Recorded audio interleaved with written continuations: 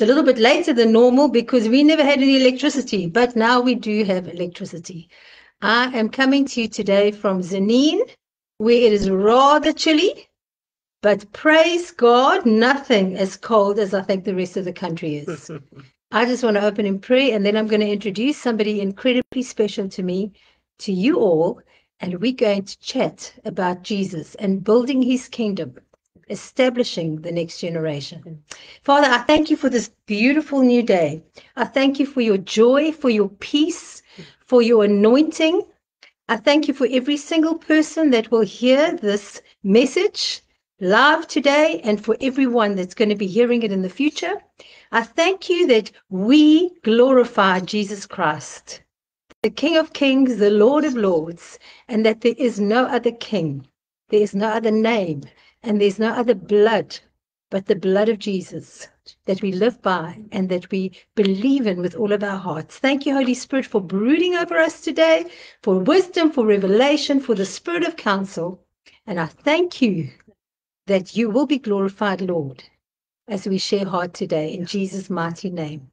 Friends, this is one of my most dearest people in my life, my beautiful friend, Glynis Kennedy Labuschagne, that I've known since the end of August, beginning of September 1993.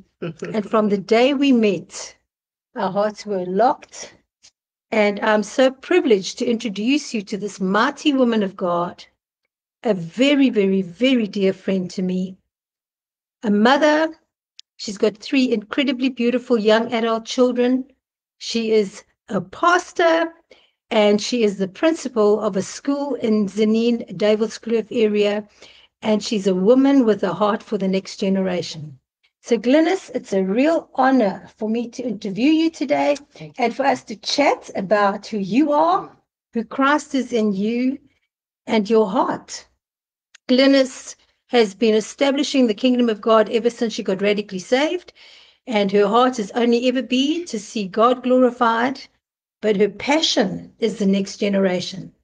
So Glyn, tell me, were you born a Christian? Anything but. Definitely not. I got saved in my second year of studies, just as well, because who knows where I'd be now. But afterwards, I saw how wonderfully Jesus had wooed me into that place. I'd always had a heart for God, always. I'd always had a hunger. I'd always had that feeling of emptiness. But how he strategically placed people and events, puzzle pieces round about me to draw me to him. I got saved in quite a radical church in Pinetown, which suited my heart and my passion. And so since then, I have had a heart for him and to establish his kingdom on earth, particularly for young people. It's what I studied. And so from the beginning, I trained for junior primary studies, the foundation phase, and started with a combined class of grade 1, 2, and standard 1. And it was wonderful seeing these little kids respond to worship and giving their lives to the Lord at 6 and 7. And that really ignited a passion for what is possible with our children. So Glyn, I love the way that you said that you introduced them to worship right from the beginning. Do you think that children are too young to learn about the things of Jesus? No. Children have such a hunger for more of God from the youngest of age. My daughter, when she was 2.5 and my oldest son was 5, it was the Easter time, and I was telling Kit again about the crucifixion and how Jesus had died for us. And Heather kept coming around me, and I sort of kept pushing her off and saying, baby, mommy's talking to Kit, man. And Kit said he didn't think he wanted to ask Jesus into his life. But Heather was saying, me, mommy, me, I asked Jesus. And so 2.5, she got radically saved. And we saw the result in her behavior. And she understood the fullness of his love for her, not the lifestyle, but even the grade 1 students that I've had the opportunity to teach over the years have had a hunger for stability. They need to be loved. They need to know that they're cared. And they've wanted a purpose. From the youngest, they've wanted a purpose. My school has a preschool section, so we have children from 4 years old. And they do the most incredible job in exposing them to the basic story of the gospel. And from the beginning, that it's his story and how Jesus established the garden, how the Father established the garden and established the human race, and how over the generations he's wooed us back. But right from 4 years old, they're established in worship, and they're given the freedom to lift their arms and to sing and dance, and they are challenged to go deeper, and they're challenged when they're scared to look to him, to pray for healing, to pray for the people around about them, to be community minded. So why would we ever think that they are too young? So Glennie, do you think that children can receive the power of the Holy Spirit? Oh yeah, yeah, yeah. And are you able to lead them into an encounter with Jesus? Yes. Oh yes, absolutely. When children are wounded and need healing, they need to feel a tangible touch of the Lord. And so by teaching them that, it makes such a difference. Years ago, we spent a weekend, I don't know, 10 of my teachers spent a weekend in Joburg, and we came back, and actively after that conference, we started leading children into encounters. And one of my grade 3 teachers had come back to children really nervous about their first formal assessment, and it happened to be a maths assessment, and how she sat them down as a class and encouraged them to find a safe place with him, and she led them into an encounter. And it was the most incredible thing to hear how they finished their test, did incredibly well, and with such peace. And when she was asking them after the encounter what they experienced, their reaction was, "Ma'am, I felt so warm," or "I felt someone sitting next to me, and I realized I didn't have to be afraid." So definitely with loving and mentoring and insight from the teaching staff, that it is very available. What would you say the greatest difficulty is today in the education that we are facing and our young people who don't seem to be interested in the things of God? I think that that's a two-pronged question, because education today, not Christian education, is gearing the students away from the gospel. The gospel's presented as a fairy tale, happily live ever after, but it's not life. It's not reality. It's not scientific. Plus, our learners have an incredible pressure. We all know that. We all know that the worldly, the secular viewpoint in rubber stamping things, for example, from evolution, it's not just lifestyle, but from things like that, there is an incredible pressure on them to conform to worldly standards. When you have Christian children, either in your home or in your youth, or as I'm involved in our classes, they then have an added pressure that they have one foot in each world. Where I come from, my school is very diverse, multicultural. And so many of my children come out of homes where the parents are nominal Christians, and very often gogos or guardians that they live with are committed ancestral worshippers. And so it is so difficult for them to establish one lifestyle at school and then to go home and live it in the fullness. I think that we as believers, even if you're not involved in education, we need to be considering the next generation our ultimate priority, and we need to be warring on their behalf. And so with this conflict between a home life and a teacher or a school that is imparting Christianity into their lives, are you finding it difficult to bring the truth, or how do you go about helping them to search for truth for themselves? I am in an incredibly privileged scenario where I head up a Christian school. And we, as I said, we have children from 4 all the way up to grade 12, where our children, it's not just a nominal Christian school. Our children are literally like rusks, dunked into Christianity, into the lifestyle, into kingdom. And they are mentored into the fullness. They are challenged to not just to give their lives to the Lord, not just glory, hallelujah, you're safe, you're going to go to heaven, but to walk in the fullness of that, to experience Him, to be baptized, to be filled with the Holy Spirit. And they're actively encouraged to get involved in the community. Also, the peer pressure is very positive at school. And so it's one thing to have Christians who just happen to be teachers, but we are Christian teachers. So our school and our lives are dedicated to mentoring children through their hurts into a place of healing and wholeness, and where they understand the future is theirs, that it's not ours, and that they will walk in the fullness of what God's called them to be. Even then, it's really difficult where in our fatherless society, where males and the girls come to school and they are wounded. There are also very real responsibilities where they're growing up in child-headed homes, or where parents are in the city working and they very seldom see them. So our circumstances in society today are really difficult. And then my staff have to fulfill those roles and lead the children into some place of healing. Would you see what you do as a job, or do you feel that this is something that is a calling and an anointing to establish the kingdom of God? We were talking about salaries the other day in a trip, and I'd sort of said to them, well, I know that I am where God is, where God wants me to be, and I'd probably come back even if I didn't earn a salary. I think that some of the teachers feel very differently.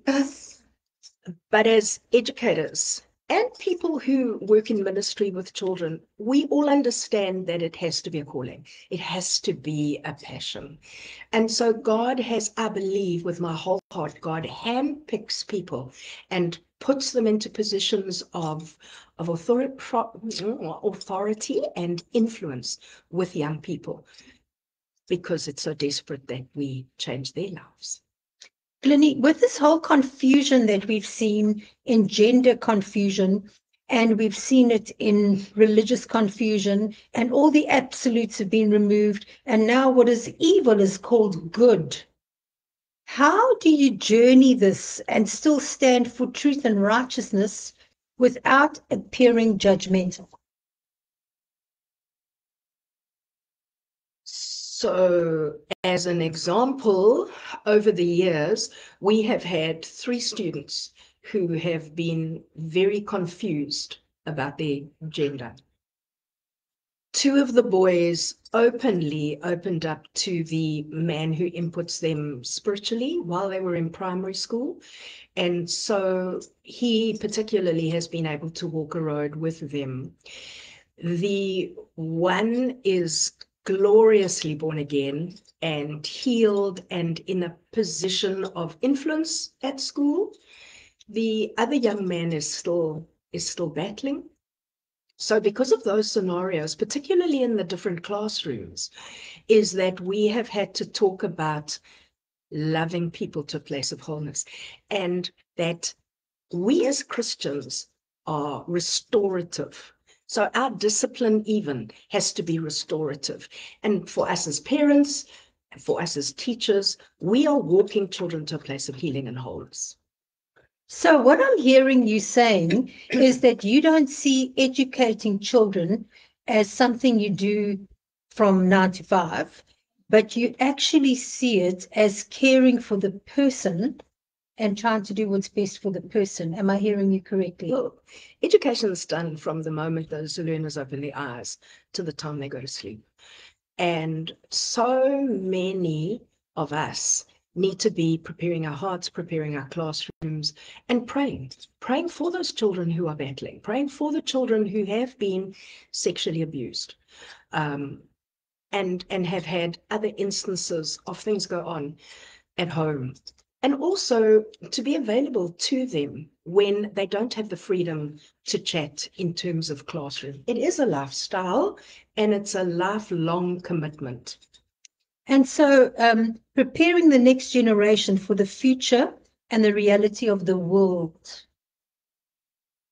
We cannot lead them into a place where they can't stand and face the world. And as you've mentioned, you've had people that have been contaminated and broken by the world that you've already had to deal with. What do you feel the responsibility of the educator is to prepare him and herself better? Again, this is a two-pronged plug because this doesn't just happen at school. The reality is our kids get to spend a huge chunk of their day at school with educators. And so we, in that sense, have the opportunity to be the primary mentors and modelers of who Jesus is. I think that in terms of lifestyle, we place a safe space for them.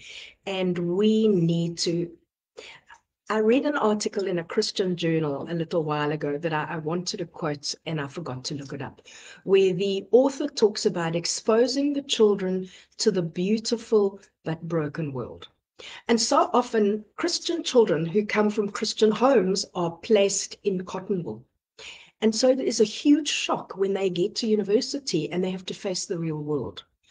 And we as Christian parents, as Christian ministries in churches, we have to make sure that not only are we leading our students to Jesus and we are binding them to him and dealing with hurts and brokenness, but we need to be preparing them for the world. My son, who's grown up in my home, he got to university and he phoned me and, Mom, we have to learn evolution. Yeah, Josh. He said, but I don't know how to tell him the truth. And so I had a number of long conversations with him over the phone, talking to him about scientific proof. And that was such a wake-up call for me personally, because I realized I had to set different standards and stronger standards with the learners who were placed in my care. So, Glennie, would you say that there is a different level of responsibility for parents at this point of time to be able to prepare their children not only to have a strong personal relationship with Jesus, but to know what they're going to be facing and to be prepared for that? I think that the curse, if I can put it as strongly as that, of children's church is that so many parents have said, well, it's the church's job to educate their children spiritually. And they go once a week to youth and to Sunday school. And so glory, hallelujah, where actually that's just a blessing and a supplement. That's having fun and fellowship around the word. And we as parents have to understand that it is our responsibility ultimately to be able to input our children, to be able to put barriers in place. And we as adults understand the pull of the world. We as adults understand how dangerous society is, how anti-Christian society is, particularly in this modern secular society where there are no absolutes and there are no right and wrong. And if you want to even establish absolutes for your own life, you are considered prejudiced and biased. So we have to be preparing our learners for the future and our children. That we tend as educators and as parents to think we're releasing our children into the world that we went into, but it's very, very different. Glennie, one of the things we were chatting about previously, as you've said, that we are having to father a fatherless society. And we know that it's the fathers that God created in such a way that the fathers give identity to their children.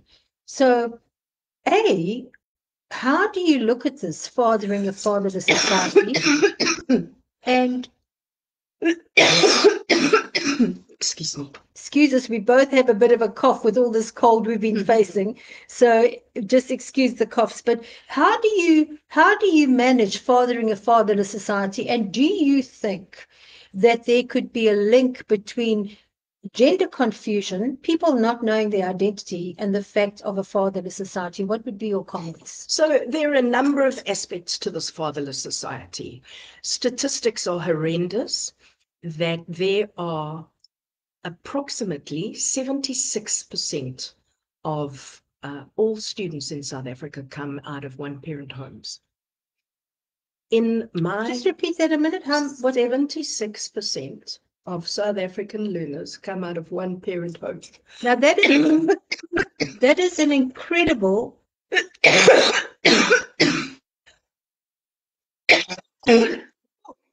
Excuse me. Well, it's not me coughing right now, which I'm so happy to say, but that is an incredible statistic for us to know, because friends, 76% of children in this generation coming out of fatherless societies, fatherless homes. Do we understand what that is doing to the next generation? The reason that I really wanted to spend time chatting with Glynis is because if we, as the body of Christ, if we, as the priesthood of all believers, if we, as those that have been called to serve our King and our Lord Jesus Christ, do not seriously open our eyes and reach out to a generation that is being bombarded by the ways of this world, the God of this world, the media of this world, and they have no one that is able to help them to know who they are, to make a stand and a deep understanding of who they are, and therefore to step out in confidence and assurance and acceptance into the world to try and be who they've been created to be. We truly will have a generation lost. And friends, Glynis is a woman that I have known personally for many years, as I've said, that has never wavered in her stand for God, that is passionate about seeing a generation rise up and be all that they were created to be, and who is confronted daily as a principal of a school that has taught every age group in the school with the brokenness of the reality of where our children are at. And I want to say they are not, the next generation is not our enemy. No. They are our responsibility.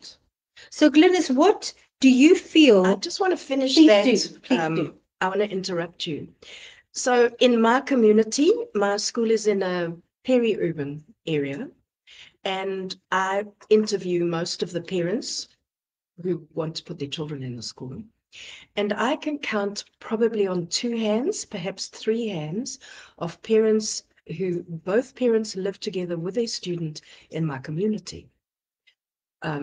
Masses of my students' parents are divorced, but in my area, so many of my students are living with guardians and aunts and gogos because their parents financially have to live in the city to earn finances. And this is the reality that so many of our students are going through. Mothers are battling, they're at home very seldom, and students are left to just do what they need to do. Because of that, online entertainment is so freely available with all of its dangers. And girls are desperate for attention. And so they are going into sexual relationships because of the attention that they're getting. And boys are growing up with 2 aspects of fathering. You have some who are incredibly sensitive, who allow women to dominate because that's their lifestyle, as the dominant authority has been matriarchal. Or you have the toxic masculinity where boys believe that they need to rule with an iron fist. And that's part of the reason for the gender abuse that South Africa is seeing at the moment. So as you teaching the next generation, how are you helping them to understand the need for fathers, or even how are you filling that role of trying to father a fatherless society? Parents have to be educated that even if they live far away, that they need to be part of their children's lives. And so that's parent training. But from a student point of view, again, because that's my place of reference, is that those learners have to be brought to a place of healing. And they need to be taught, to be mentored. They need to see kingdom living. They need to see what God has planned for his people. They need to see the Garden of Eden, where Adam and Eve worked together and it was good. And there was a healthy balance, as opposed to the societal picture of where marriage and commitment and relationships are really weak. And men are allowed to do what they like, and women are allowed to live the way they would like to, lifestyle. Have you found it very difficult to fulfill your conviction as being a Christian, leading a school, and to be able to make a stand against whatever obligations and laws they're trying to bring into education to force things that are very humanistic and very liberal? That again has a number of sides.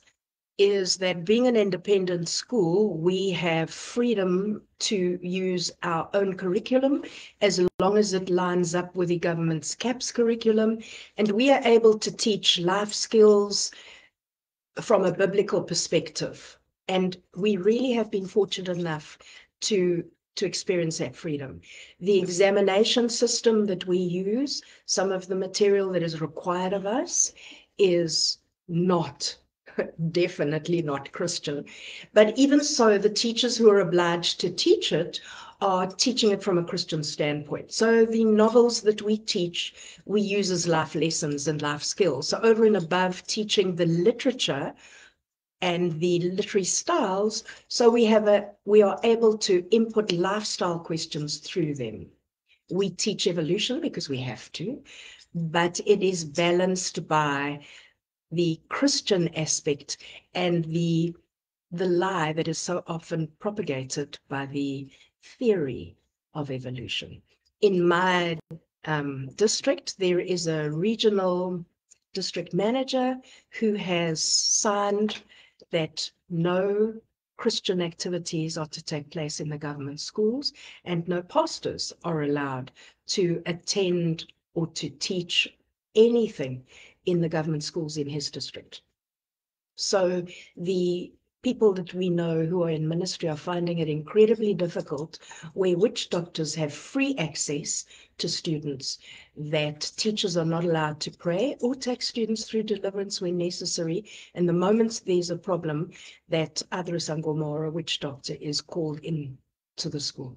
So what you're saying is that it is absolutely fine for any school to usher in a sangoma or a witch doctor and to have them come into the school, pray in the school, counsel the children, but that Christian input, prayer, and pastoring is prohibited. Again, it depends on the principal, particularly, and his governing body. So, excuse me, some of the more urban schools are very open to allowing people from churches in to minister to their children, and often have Bible classes where the Muslims can get together for that hour and the Jewish people can get together, and then some of the churches are represented. Some of the traditional Afrikaans schools really do, with open arms, welcome religious teachers in. But in terms of the new awakening of ethnic society going back to their roots, often then Christianity is seen as the white man's religion that is colonial, and they are embracing the ancestral worship that they believe is the truth. What would you advise parents today? Could you maybe just give a few pointers to parents today where they may not have realized exactly how different the schools are now in this new era and in this new season? What counsel would you give to parents about their children and about their children's education? Christian parents, it is essential that you are an integral part of your students, your child's education. You need to be seeing what is taught, what set books are being used. And it's essential that you know parents, that you are involved in the school's governing body, because this way you get to be a part of the decisions that are made in your school. You have a voice. It's really important that you build up relationships with your children's parents so that they understand your heart. But more than that, you can be chatting to them about the importance of lifestyle and what they're teaching and how they're teaching it. You cannot allow the world to bring up your children. It's way past that time. I like what you've just said. You cannot allow the world to bring up your children. So you do believe that there's a greater responsibility for parents to step up and to step in? Absolutely. I think the choice is in our hands. We have to decide what we want our children to look like later on. And do we want them to resemble the world? Do we want them to go into society as broken people? Or do we want them representing the kingdom? And that choice is literally in our hands. Because, number one, we need to lay that foundation in our homes. They need to have the freedom to come and talk to us about anything. We need to be exposing them to that broken but beautiful world, giving them an explanation of what's going on, but giving them the freedom and the protection of knowing how to stand against that. And definitely we have to know who is influencing their lives. That includes a friendship circle, and it includes who's teaching them ballet and who's teaching them sport and rugby. And what would you say the influence of media or the influence of watching computer or playing games, how would you say that can influence a child? I think that needs 3 hours all on its own. That again, statistically, it is horrendous, the input that media and games are having on our learners. I don't know how aware you are, is that an hour of online input, be that social media or games, is equal to 1 line of cocaine. It has the same dopamine effect on your brain, the same addiction, the feel good and then the addiction effect on your brain. So we need to understand as Christians, for example, so many of the games have an age restriction on them, 16 and above. Parents don't know that. And so you have children of 9 playing games that they should never be involved in because of the level of violence. Another thing that parents are not aware of is that you go into a chat room or a gaming room and your children are playing against people who might be a 45-year-old man. And they're exposed to perhaps his swearing, his aggression. And again, that child might be an 11 or a 12-year-old. That is over and above the exposure to pornography. Again, statistically, that most of our students have their first exposure to pornography by age 9. And again, that's in the 90s. I can't remember exactly what that percentage is, but more than 90% of our students get exposed to some form of pornography in South Africa by the time that they are 9. That's scary stuff. And so the importance of us regulating our children's screen time and what they're exposed to on TikTok and Instagram. Parents, if you are a Christian parent and you do not know your child's password, if you have not loaded some form of watchdog parental control onto their phones, I promise you that you're failing your children. These are strong words that Glynis is using today, but I really want to say this to you. We cannot sit back and blame the church that we were living a lukewarm life, and blame the church that our children are lost, and blame the school that our children are not getting the education that they want. Friends, the word of God says, train up a child in the way that they should go, and when they are old, they will not depart therefrom. That is a promise. If you want your children to grow up in the way that they should go, it is vital that your home represents Amen. Jesus, Amen. that the lifestyle in your home represents Jesus. That means, Mom, you've got to be aware of what you're watching. That means, Dad, Yes. you've got to be aware of what you're watching. Yeah. That means the example that you set as an example of holiness, righteousness, and purity. That means the kingdom of heaven has to be established in your home first. The altars have to be established in your home. Your children need to know that they come home, that they can sit at a table, that they can talk to their parents about anything. Amen. Moms, if you feel embarrassed to talk about sex, to talk about puberty, to talk about bisexual relationships, to talk about any form of gender confusion with your young children, and I'm talking about 10, 11, 12, with your teenage children, it is vital that you ask God to give you the grace and to give you the right information to be able to equip them in the way that they should go in truth and righteousness. We do not help our children by never talking about things, because they want answers and they're going to look for the answers in the wrong places. They're going to listen to their peers. Amen. They're going to listen to the most sordid person they know. But when they know the truth, Glynis, what sort of education system do you offer, or how do you equip your young teenage girls in the things, and boys, in the things that are pure sexuality? I think, again, this is something that we as parents need to realize, that you cannot deal with it when your child is 11 or 12 or when she has her first period. That we've all been exposed to Disney's Revelations. Yes. That what is portrayed as safe and secure and childlike is very dangerous. One of the greatest hooks in society at the moment to draw children into porn sites is there are a number of cartoon pornography sites. And so we've got to understand that our children from a young age are being drawn into pornography. They are being groomed. And it is our responsibility, excuse me, to really protect our kids from that, physically, in putting guards on our phones, but taking their cell phones and having a look at who they're talking to, what they're watching. Probably the most important thing is, I'd always said I wanted my children to learn about sex and the beauty thereof from me, and not in the bathrooms at school.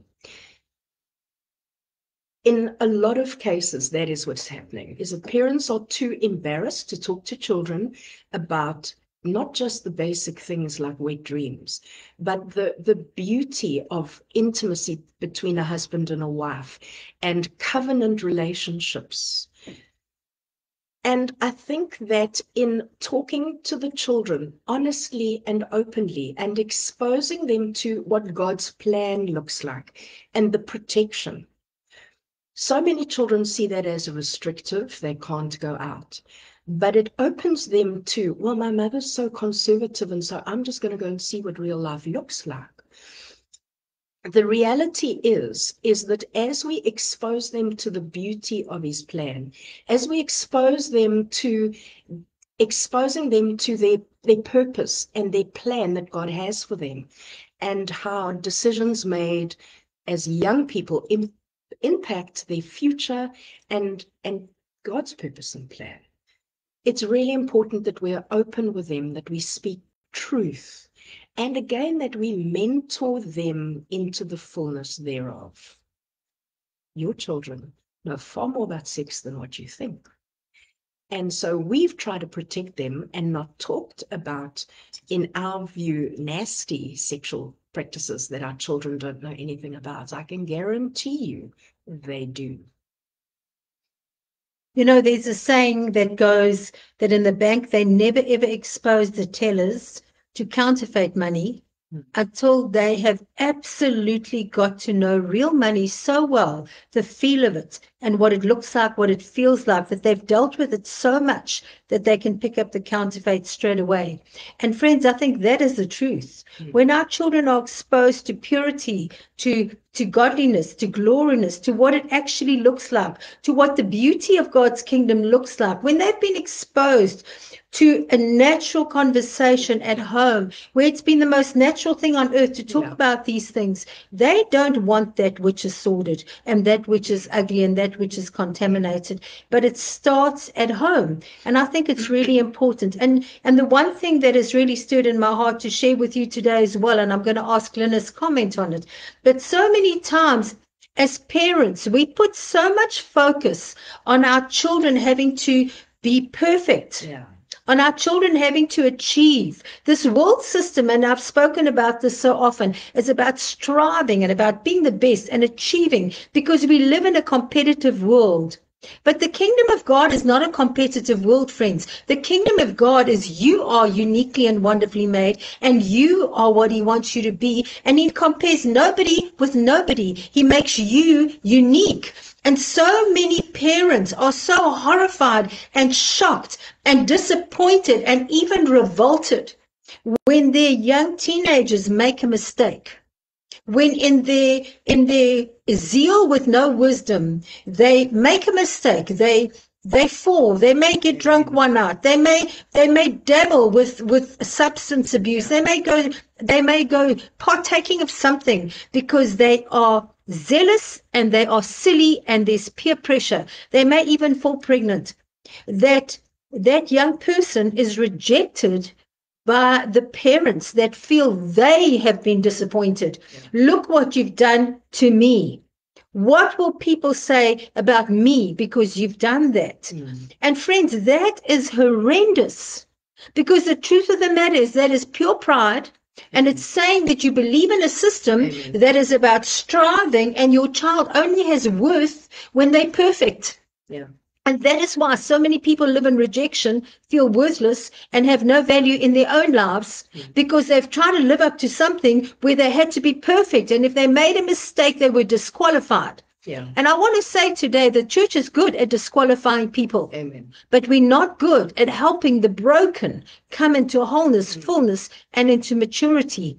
And you know the most amazing thing about Jesus? He always looked for the broken, and he qualified the broken.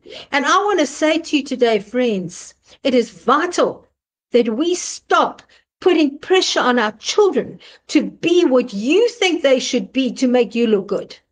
Glynis, how do you feel about this? I think that as Christian parents is that we have to realize there is a worldly system and there's a spiritual system.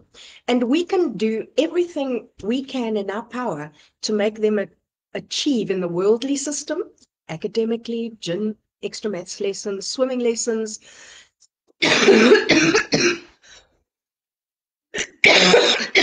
But as you say, excuse me, we're ultimately setting them up for failure, because spiritual values are very, very different.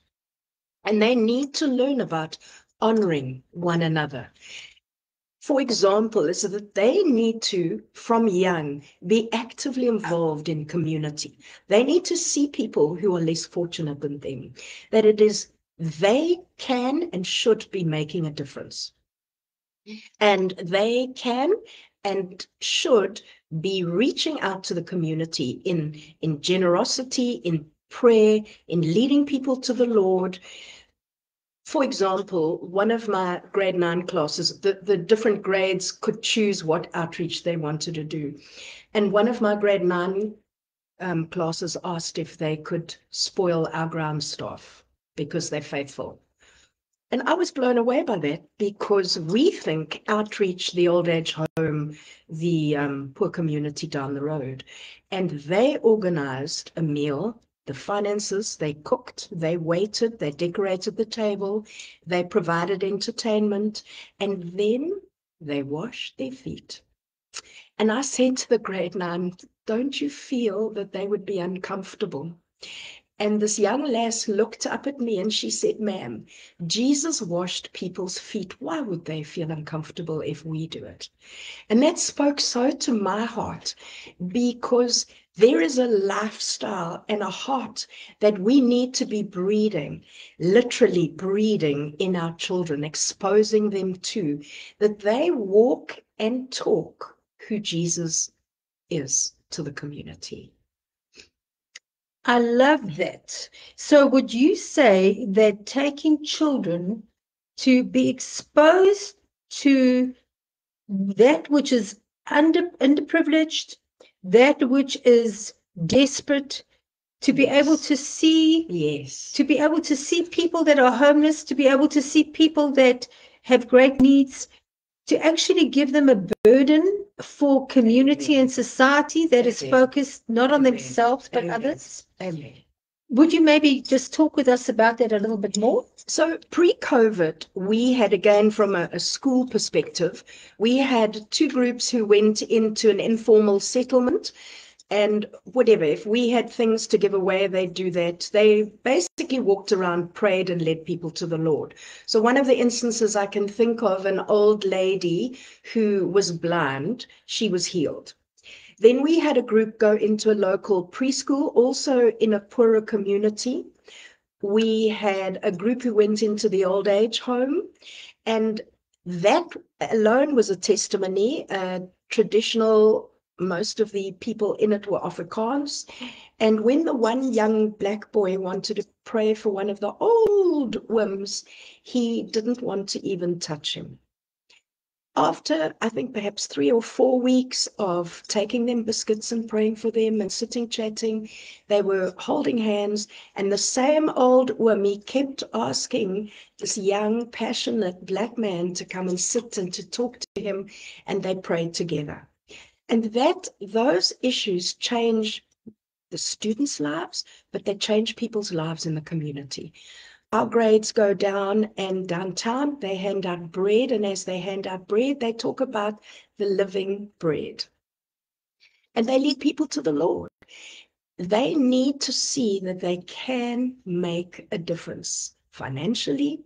They can take authority in intercession.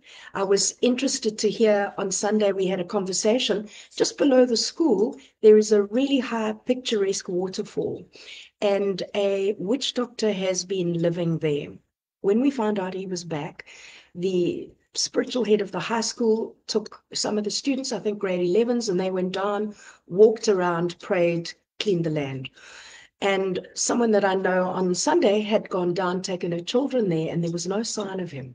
So the students, our young people, need to understand that they have authority and that they can be making a difference in every aspect of society. Glenn, it's been such an incredible time and opportunity to talk with you. I want to just say, for those that have come in later on, that Glynis is a pastor. She's a principal of a school.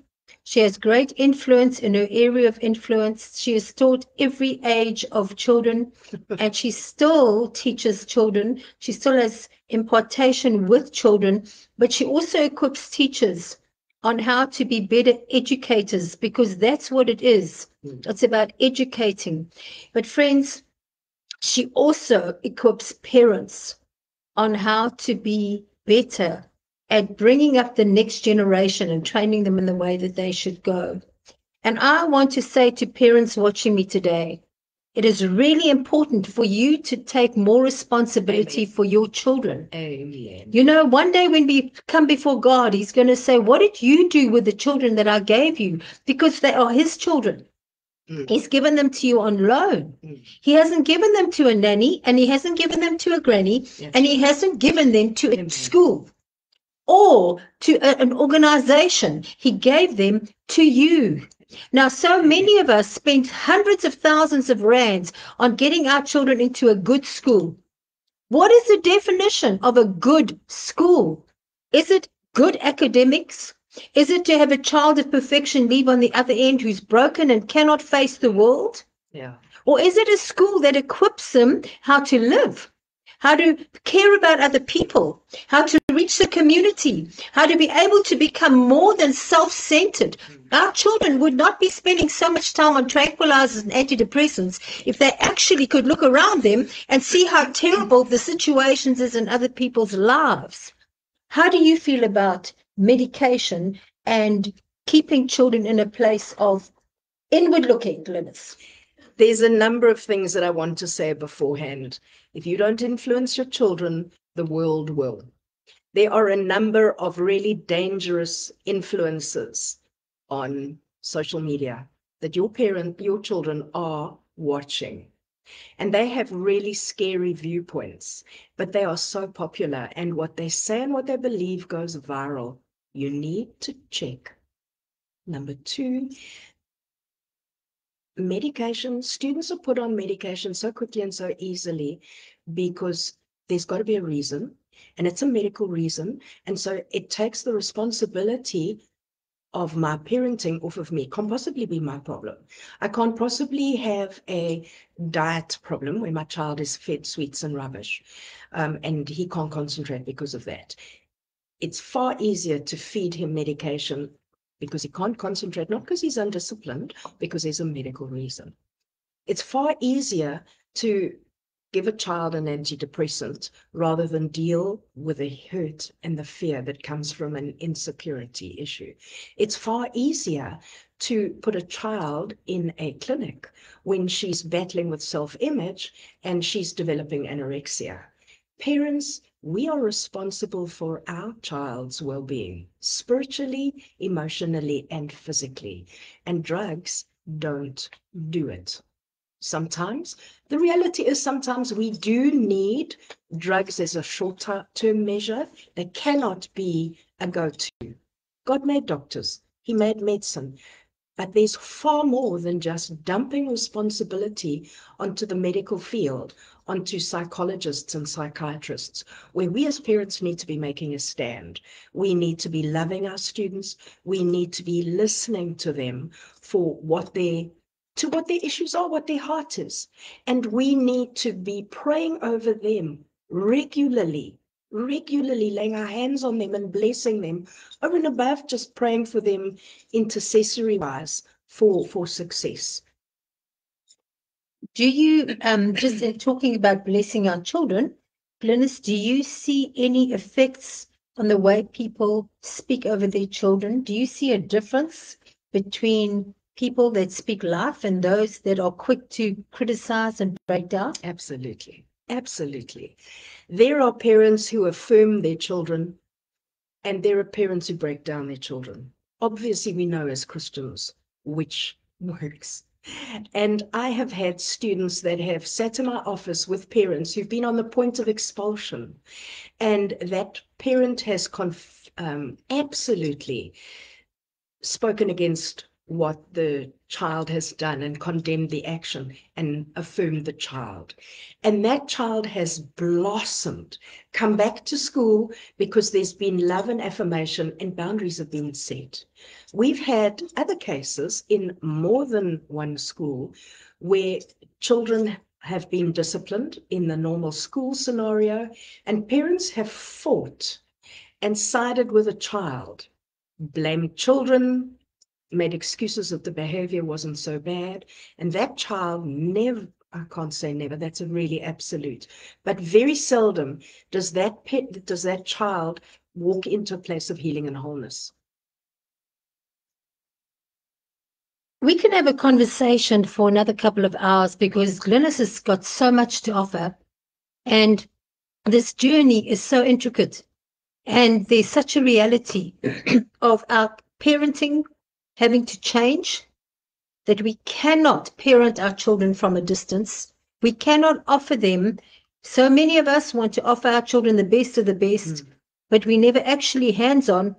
We don't actually give them what they want. We don't actually give them what they need. Amen. And that is you. Your children need you. Yeah, they need your contact. They need your influence in their life. They need your interest in what they're doing. They need you to be present. They need you, and they need Jesus. And I really want to say to you today, friends, if you call yourself a Christian, if you're born again, and you know our incredible Lord Jesus Christ, you have an incredible responsibility for your own children that is your responsibility. And the way that you parent your children will rub off onto those that have not been parented. And your children will become a light in a dark place. They will become somebody that will bring people home. And you will find yourself, without realizing it, having a ministry to fathering the fatherless, because your home will become a place that people come and drink at the well of what you've got to give. It's not your money that's going to do that, friends. It is who you are and the influence that you can give. And I'm going to ask Glynis to say one or two words to the parents and then to close in prayer. But I really want to say this to you today. I felt God say that I needed to spend time just interviewing Glennie and letting her share just some of her passion and some of her heart. And we haven't even scratched on the surface, because when it comes to being passionately in love with Jesus and passionately in love with the next generation, this woman's veins tick with that bursting within her. And I just know that she's got so much more to share, to offer, to guide, to give, to teach, and to equip parents, children, and the next generation. She is incredibly aware of everything that they are facing at every level. As a multicultural school, they've had to literally deal with everything. And there have been some very important children that have come through her school, and children with incredible destinies. We haven't even had time to talk about some of the children that have left and gone on and made a mark in the world. And maybe there could be a possible next time, one day, when I'm back in Zanin. But what I want to say to you today, parents, your children are the most valuable thing you have. They are not your enemies. Amen. You don't have to battle through this season of parenting so that they can leave your home one day and you can get on with your life. Right. This is your greatest ministry, the season that your children are with you, and not only them, but every other child that their lives touch, because that other child may never be touched with the gospel, but for you and the influence you've got on your children. We're going to close with Glennie saying just whatever's still on her heart. I've given her carte blanche to do whatever God shows her, and then she's going to pray. Thank you.